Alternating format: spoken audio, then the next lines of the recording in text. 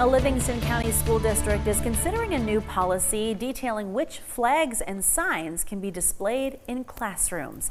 It's our top story at 11. Thanks for joining us. I'm Siobhan Klepfer. And I'm Sherry Jones. A proposed policy in Fowlerville community schools will only allow some flags like that of the United States and the state of Michigan to be displayed on district properties. Yeah, the details of the policy has brought concern from some teachers and parents and students, while others support the change. Josh Sanchez joins us now live with more from both sides. Josh?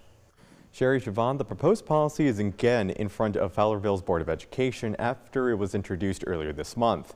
Now, while the policy says it's, quote, content neutral, students and parents I talked to say that there has to be more to it than that. I'm just picturing like another freshman me. If I didn't have like the same support I did, I don't know how it would have turned out. Gavin Sherritt recently graduated from Fowlerville Community Schools. As a gay person, they say the proposed policy seems like a wall built to keep out representation for students that identify as part of the LGBTQ community. The proposed policy on flags and displays says only the state and American flag can be displayed on district property.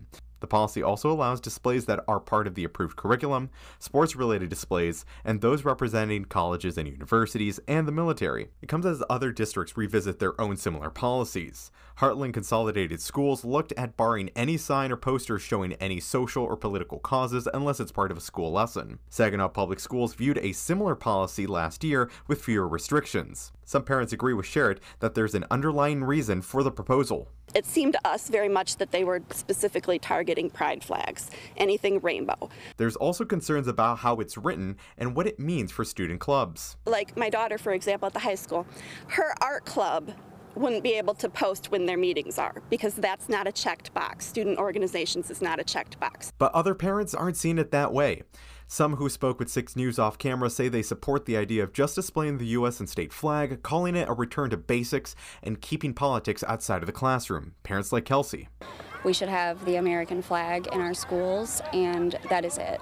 I pledge of allegiance in the morning, and no more flags, no politics for our young children. She says everything else can stay at home. Plain and simple, it's not up to the teacher. If they want to fly a pride flag in their home for their children, that's their own decision. But unfortunately, they come to a school where they're a teacher to lots of other parents' children, and it's not okay.